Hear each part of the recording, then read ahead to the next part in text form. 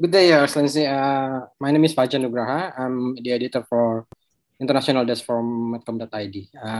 Thank you for the opportunity to give in a short window of your time. I'm sure you are have a very busy schedule. So, Madam, we are curious about what happened between Russia and Ukraine.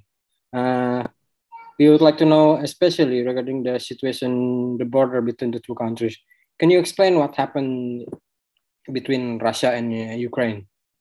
Well, if you ask me what is happening on the border of Russia and Ukraine, I will give you a very short answer. Nothing. Nothing is happening.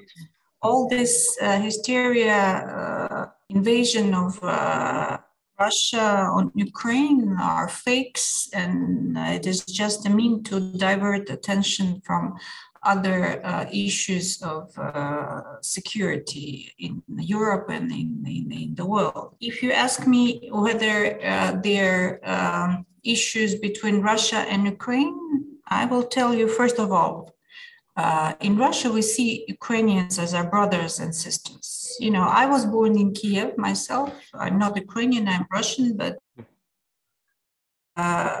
it just highlights how close Russians and Ukrainians are. My father is from Ukraine. He grew up in Ukraine. Around 40% of Ukrainians speak Russian as their native language. We have more than 3 million Ukrainians in Russia. We are very closely interrelated, and for centuries, Ukraine was a part of Russia, then the Soviet Union. So once again, we see Ukrainians as our brothers and sisters. Why would we want to fight them? It's an absurd accusation. Of course, there are issues because in 2014 there was a very absolutely illegitimate coup d'etat in Kiev. When the power was came to people who started to oppress the population in Ukraine who wanted to speak Russian language and saw themselves as having Russian origins or being Russian. And some of the regions of Ukraine, which are predominantly Russian, opposed this illegitimate government. So there are two issues, basically. Crimea. For Crimea, we consider the issue closed.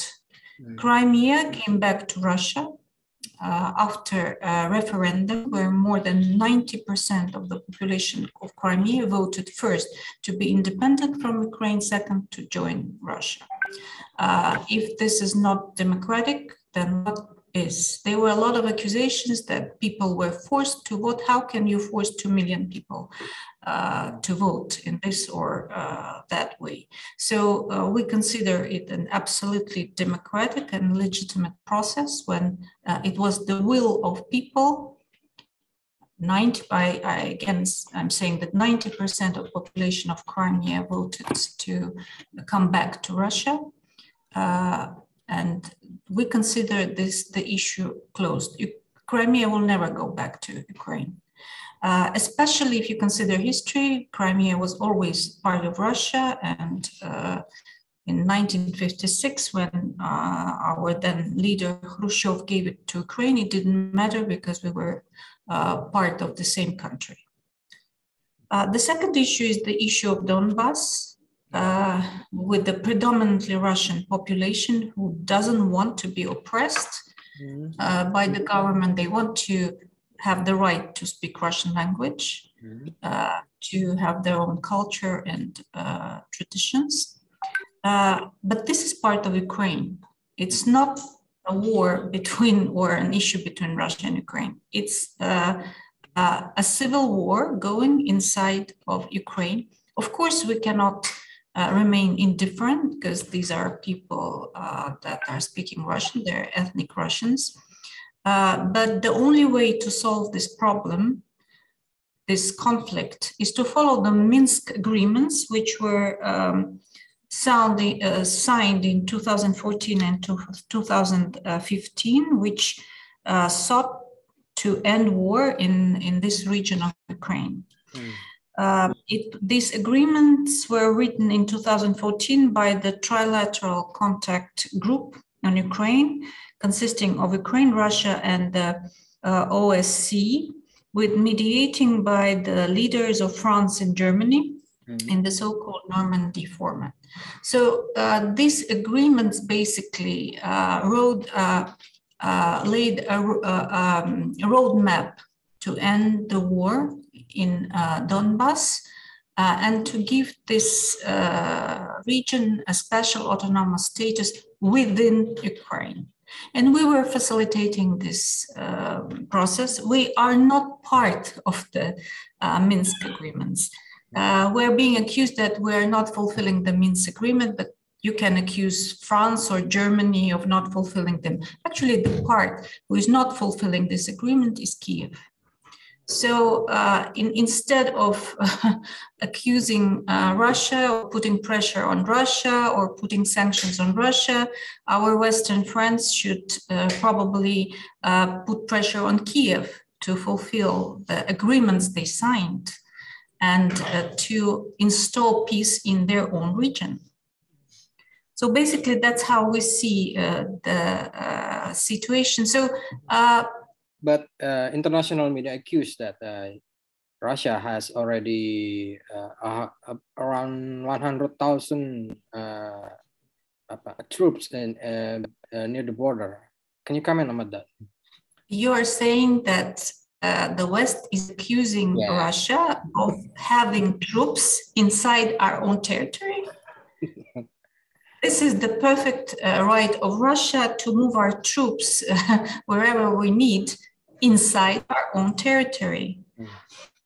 Why is no one mentioning the fact that the NATO countries are bringing troops and armaments 1,000 kilometers away from their own country's borders? Again, we are having troops on our own territory. Not a single soldier crossed the border of Russia, and while NATO soldiers and officers and NATO armaments are being moved to Ukraine, and no one is saying a word about that. Actually, Ukraine has also a big group of troops on the border of Russia, the border of Donbass region.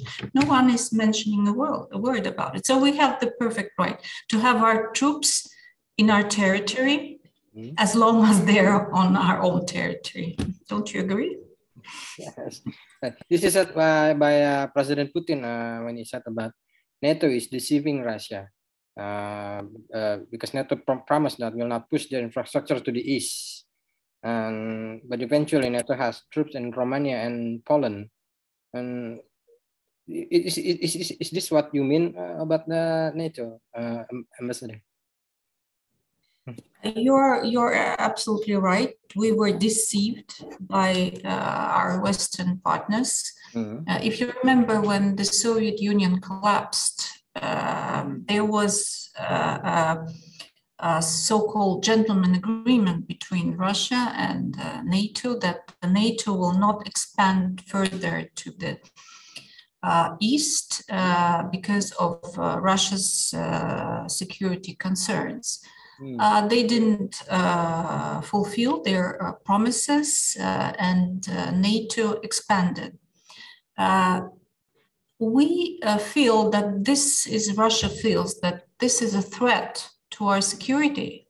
That was the reason why recently Russia has put a request to NATO and the US to have security guarantees for Russia. We even drafted an agreement on security guarantees for Russia. And I would like to highlight that it's not Russia who is moving missiles or armaments to the border of Canada or to Mexico. This is NATO that is bringing arms, missiles, and troops to our borders, how can we not feel threatened by it? So our motivation was to have guarantees from the United States and NATO that our security will be ensured. And actually that is consistent with all the international agreements that were signed by Russia and European countries, especially in the framework of the OSCE, the Istanbul Declaration, the Astana Declaration, that the security of one country should never be ensured at the detriment of the security of other country. That's what we call the a concept of indivisible security. That means every country, be it big or small, has the right for their security to be protected, their interests be respected. That's what our position is. So imagine that Ukraine, or say Georgia, become part of NATO. That the military, I would not use the word defense in this context. The military infrastructure of NATO will come to the borders of Russia. The missiles will reach Moscow in just 2 or 3 minutes. How can we be indifferent to this kind of situations? So that's why we try to engage our Western partners in a dialogue for our security, in order for our security to be protected. Once again, we are not moving our missiles to the border of the US. It's NATO that are bringing their military infrastructure to our borders. As you see this situation, what Russia wants from NATO about the crisis with the Ukraine today? It's not about Ukraine, basically. You know, with Ukraine, we want a simple thing: don't interfere, don't instigate, don't have all this hysteria around and fakes around this invasion of Russia, Ukraine. From NATO, we want security guarantees. We've already had some rounds of dialogue and consultations with both the United States and NATO's. We're not satisfied with the answers they've given to our requests, but we are ready to continue the dialogue so that we can find the solutions. But instead of trying to see our point of view, to compromise, to ensure securities for all countries involved, our Western friends are just creating this noise and all this situation around Ukraine. It's a much larger situation than and Ukraine is just being, unfortunately for Ukrainians, they're being just an instrument used to attack our country. So we've seen a lot of accusation to Russia about threatening to provoke the World War III regarding Ukraine situation. Do you think that this accusation filled with a hidden agenda? Yes, of course. That's what I've been trying to tell you. Yeah, of course, it's a hidden agenda. As I told, it's an effort to shift the attention of the world community from the global situation, basically, the situation that affects the whole world, to just the situation between Russia and Ukraine. And of course, these are fakes. There is no evidence. You know, all the Western mainstream media are showing photos of Russian troops on Russian territory and saying that's a sign of aggression. It's absolutely absurd. So Yes, we've been having military exercises within our territory, also with Belarus by a mutual agreement within the territories of both countries. But that's the perfect right that we have. We're not threatening anyone. Okay. But it seems that we have two polar political force, yeah. Russia with China and Western. What do you think about this? The two sides always have their own beliefs about the geopolitical stance today. Well, that could be. What you asked is a very comprehensive question. You can talk for hours about that. But let me say how we view the current political situation, geopolitical situation, which we share with China, basically. First of all, the world is changing from unilateral, from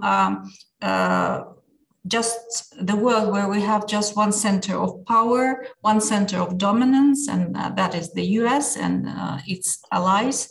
The world is changing into becoming a multipolar one, where we see a center of power emerging in different parts of the world. And of course, it's China. Of course, it's ASEAN, including Indonesia. Of course, it's Russia. In Latin America, the BRICS countries. And that's what our Western partners cannot accept. So these people have been dominating the world for centuries, and they are actually used to ensuring the prosperity of their countries by exploiting all the world. In Indonesia, you should know it much better than we do, because you've experienced this colonial times. They don't want the world to be changed. They want to ensure the status quo by force, and that's by threat of force. And that's what they're trying to do with China. And China, as you know, is a strategic partner of Russia. We share this view on the global situation. And if you followed our president visited Beijing on the 4th of February, he attended also the opening of the Olympics, of the Olympic Games, and he had a very substantial meeting with President Xi Jinping.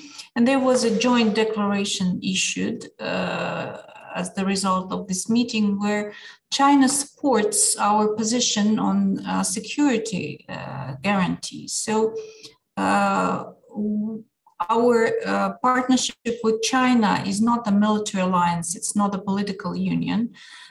It's a partnership that is based on a similarity of views that we have on what is happening in the world and the ways to actually improve the situation, to ensure peace and stability, both in the Asia-Pacific and in the world as a whole. We have the same view, for instance, on this notion of the rules-based order that has been promoted by the West. We are very much against this notion, and I will explain why. After World War II, the world order was based on international law and the UN Charter. What is wrong with that? We think that the UN Charter and the international law are the norms and rules that allow us to ensure peace and stability in the world. Now our Western partners are trying to change that by introducing this notion of rules-based order. The question is, who will be writing these rules? Yeah. Will it be Russia?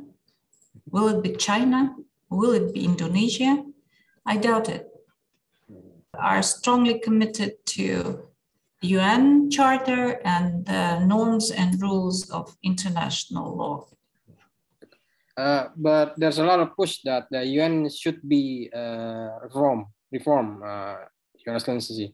Do you think that UN should be reformed regarding the situation, the geopolitical situation today? Well, so far UN has been quite instrumental in dealing with all the global issues. Of course, the world has changed, and probably it's our position that we should look at maybe probably enlarging the Security Council, but only if all the countries do agree with that. Only if it's a consensus among the countries, the UN countries. So it's quite a sensitive and a slow process. In my own view, at the end of the day, of course, there will be some maybe some reform of the UN, but we haven't yet produced any better mechanism or platform to deal with the global issues, because it's an inclusive mechanism where all countries are represented. While now the Western world is trying to create these exclusive clubs like the Quad or the AUKUS, creating new divisive lines. Do we need these new divisive lines really? Do they help to make our world a more stable and peaceful place? The answer is definitely no. So that's why we really are, as I said, committed to the UN Charter, to the norms and rules on international law, and we are against all these new divisive lines, all these new exclusive organizations and clubs that we see emerging like mushrooms, the initiative of our Western partners. Okay, Your Excellency, but we go back to the Russian-Ukraine crisis. France and Britain, they even the Foreign Ministry of UK met with Foreign Ministry Lavrov. Is there any window of opportunity, peace around this crisis? But absolutely, that's what we are saying. That the crisis should be resolved, and you know, when we speak about crisis, we're speaking about different things. I'm afraid, because we have no intention to invade Ukraine. We don't want war. You know, we learned our lessons in World War II. As you know, Russia has lost 27 million lives. We don't want that to happen again. We're talking basically about the Minsk agreements and how Kiev should fulfill the agreements that they've committed to, that they signed. The Ukrainian side signed. That's what we're saying. There is no crisis on Russian-Ukrainian border as such. So, but the only way to have solution for the Donbas region is to implement the Minsk agreements. And of course, there is well, actually, there is no military solution, basically. That's what we're saying. The only solution is to implement the Minsk agreement and to continue with the dialogue and consultations. About the sanction threat from the Western countries, do you see that the sanction could be fair in Russia's eyes? Fair? Sanctions can be fair. The only body in the world that has a legitimate right to install sanction is the UN Security Council. All the unilateral sanctions are illegitimate. As for the effect of the sanctions, they have no result. If you look at the history, Iran is under sanctions. Have they changed their policies? No.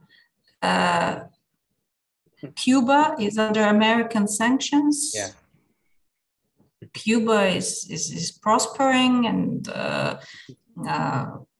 developing. Russia is under sanctions from 2014.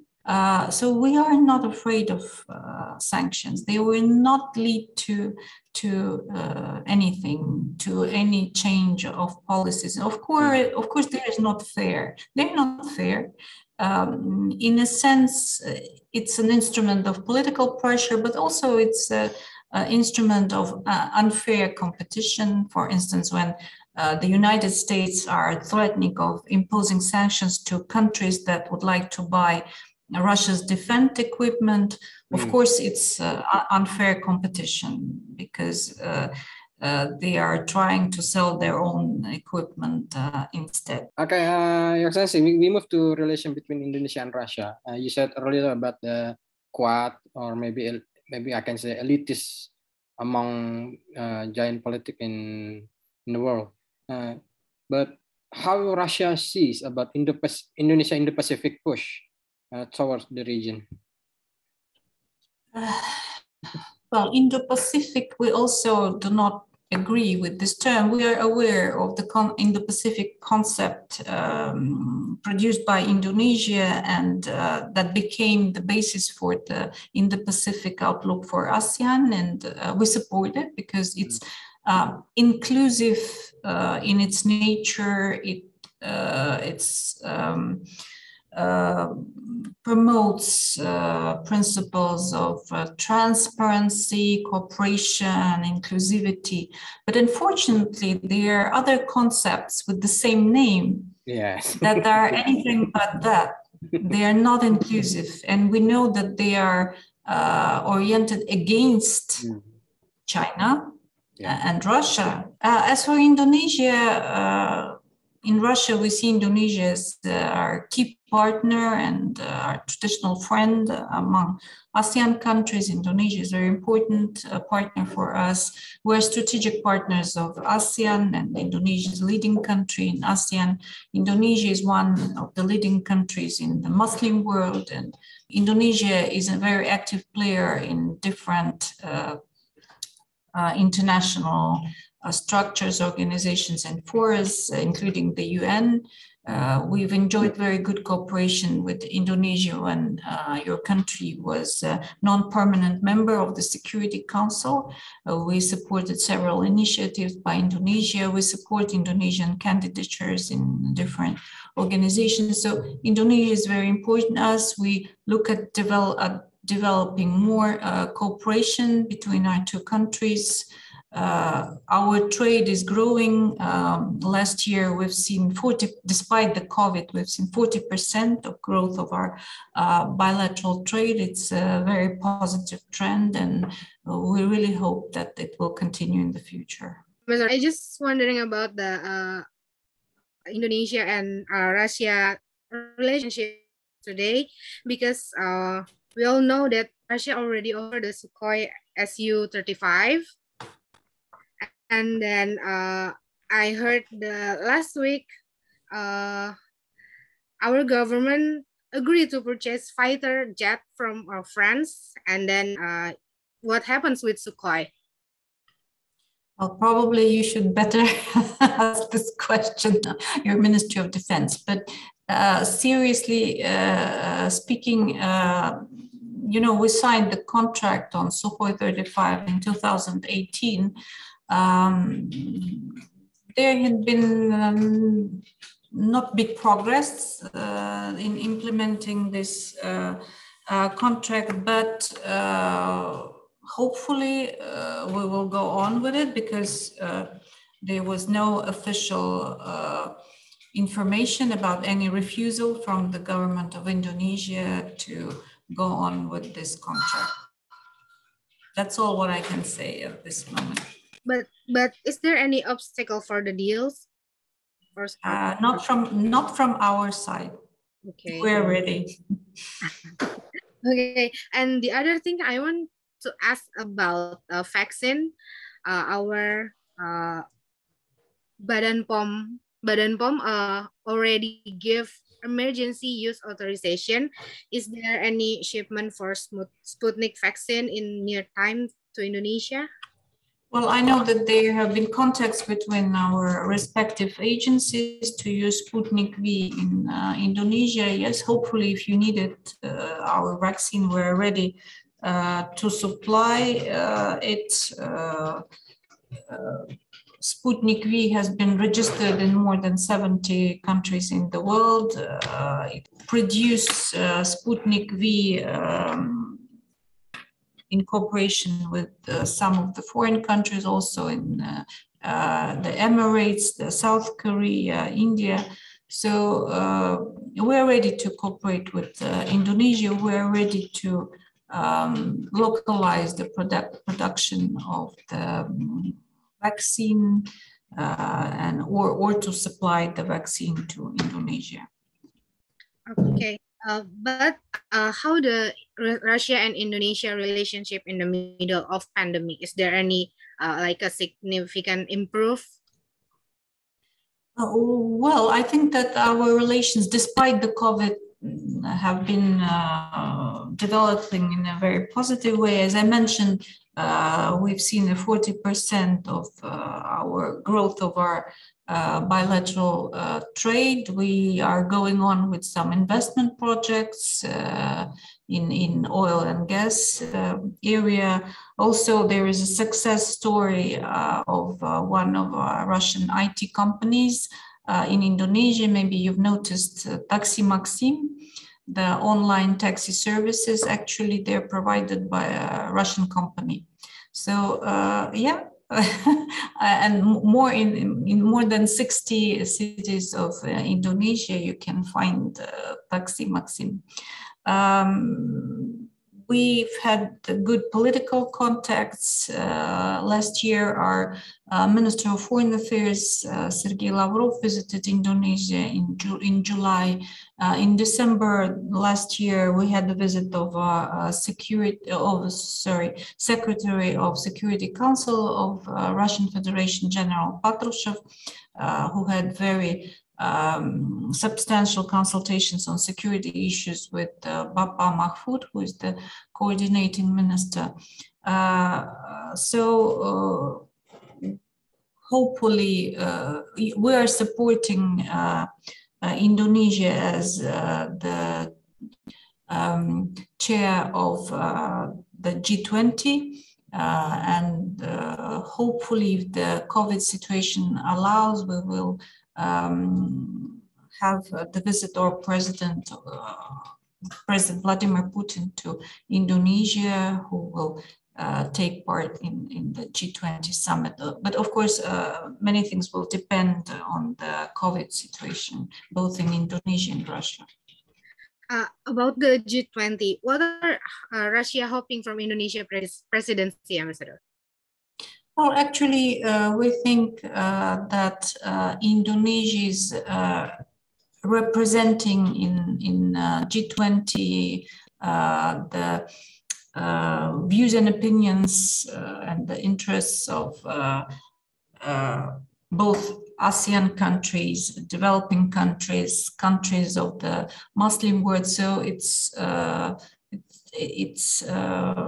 we support your priorities during the G20 presidency. So we really hope that your presidency will be, Indonesia's presidency will be a very fruitful one to establish more bridges between the countries, to find a comprehensive solution to the global issues that all countries are facing. So we are looking to cooperating with Indonesia in the framework of G20.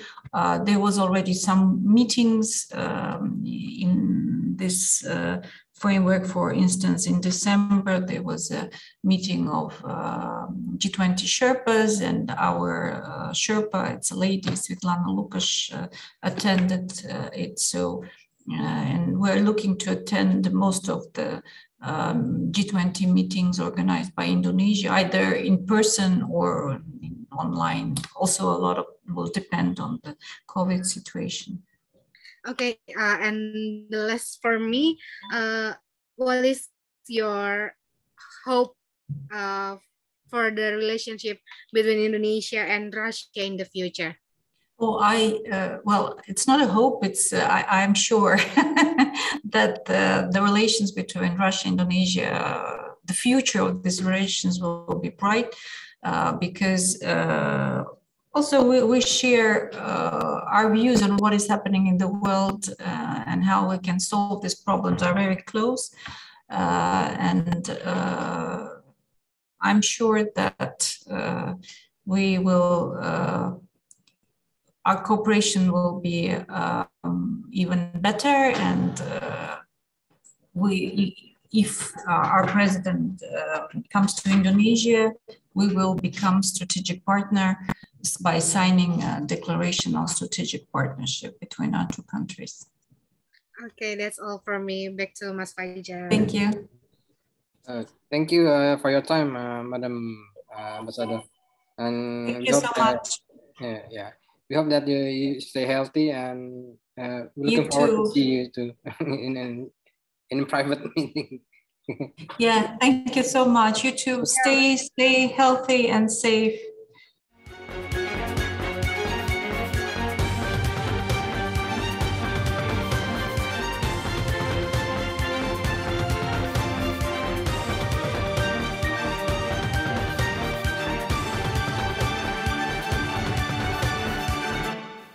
Medcom.id, a part of Media Group Network.